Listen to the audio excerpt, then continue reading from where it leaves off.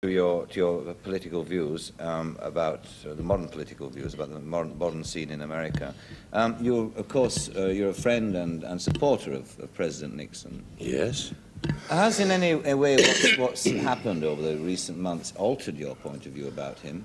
No, it is brought to light what any thinking American must realize, and that is that politics in our country are not,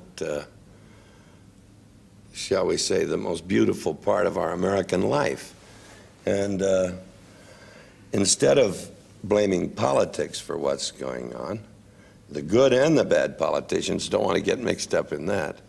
They're blaming leadership. Now, this man came in. First, he tried to keep in all the liberals and all the conservatives and tried to make one big family. Then the liberals started double-crossing him. So he turned to the others. Then they got high hat and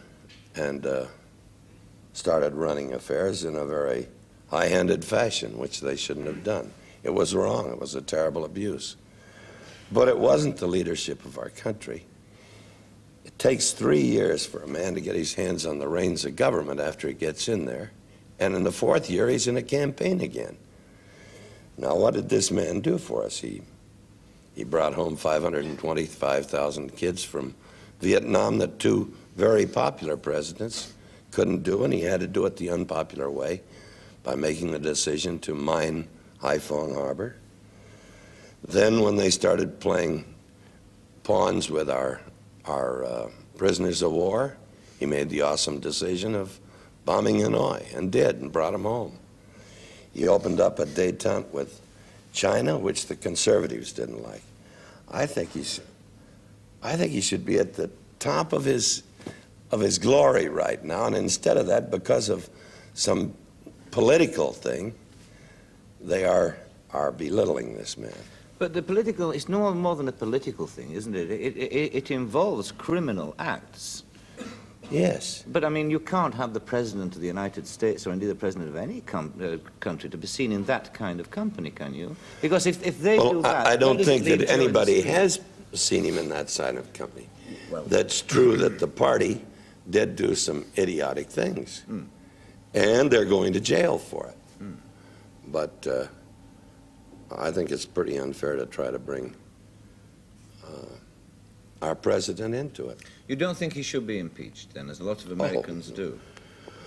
Well, to have an impeachment is probably the only way that they'll ever clear his name, because each day a new little piece of something comes out, they try to twist it around. Only by either a grand jury or by an impeachment can he be cleared up to where people will either believe in him or not believe in him. You see, the latest poll shows that 8 out of 10 Americans now have lost confidence in Nixon. I mean, that's a very, very different situation than it was, what, 2 years ago, isn't it, or less? Yeah, and if that's true, too, you know, it's... Well, I mean, it's a poll published in America, the Harris poll. I mean, polls, I know, are not infallible, but they give a fair indication. Right, right. I'm sure that there's a... It's quite a bit that way. Are you bored of this conversation now? No, I'm not bored, but I do know that they've taken advantage of this man, and that he probably should have just stood up at the very beginning and said, anybody that's done something wrong will go to jail. He didn't do it soon enough.